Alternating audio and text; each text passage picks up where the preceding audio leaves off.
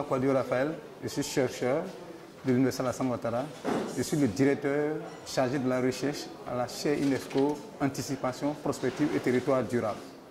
Je suis un expert de la gouvernance foncière au niveau de la Côte d'Ivoire. J'ai eu à faire beaucoup d'études sur la question foncière, au moins plus d'une trentaine d'articles sur le foncier.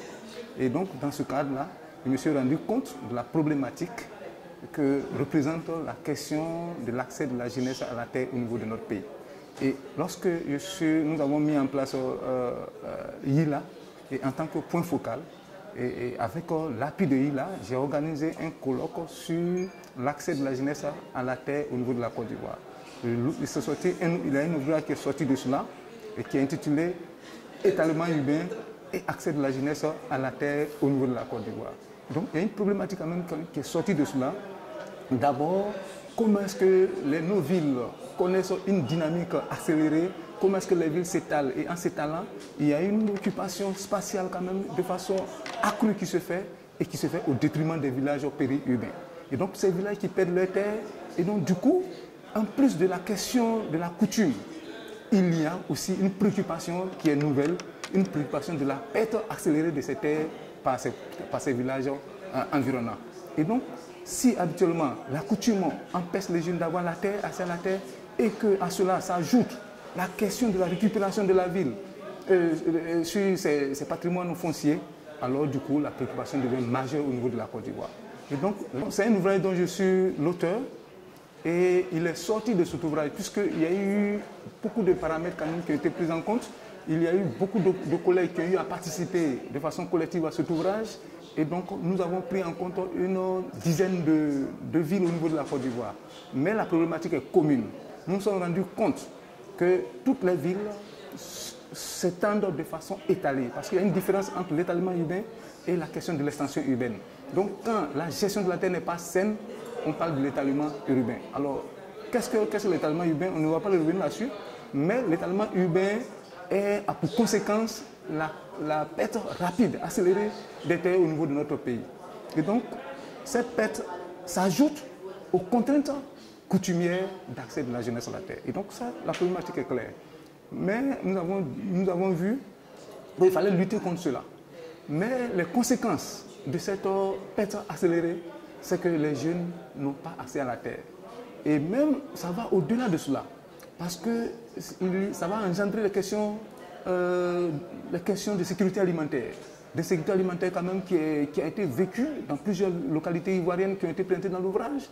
Il y a l'insécurité alimentaire, ce n'est pas seulement que la question du manque de la production agricole, mais il y a aussi l'usage des pesticides parce que les populations en manque de terre estiment maintenant qu'il faut accompagner la production avec un usage abusif des pesticides. Et donc, les tomates que nous mangeons, c'est dû à la question de l'étalement urbain, c'est dû au manque de l'accès de la terre aux jeunes.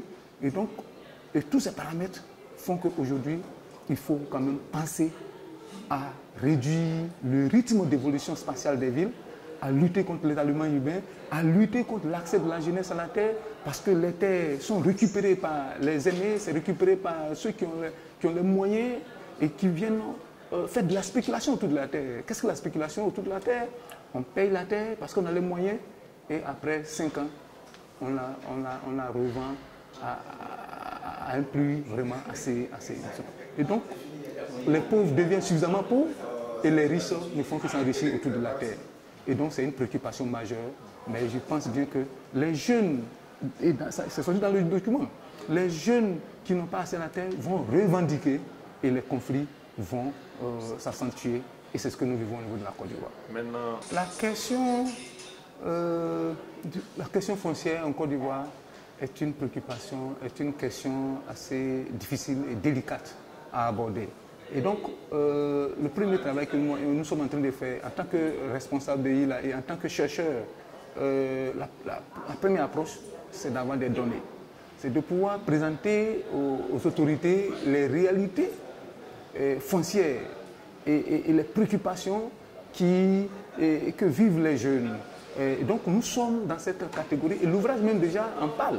Et l'ouvrage est un élément de conviction, de pouvoir vraiment aider les autorités à se rendre compte de la réalité, parce que la préface a été faite par le ministère un agent du ministère de la Construction, et qui a montré clairement que nous avons raison de le dire, parce qu'il y a des jeunes qui perdent de l'emploi agricole, qui viennent à la ville et qui n'arrivent pas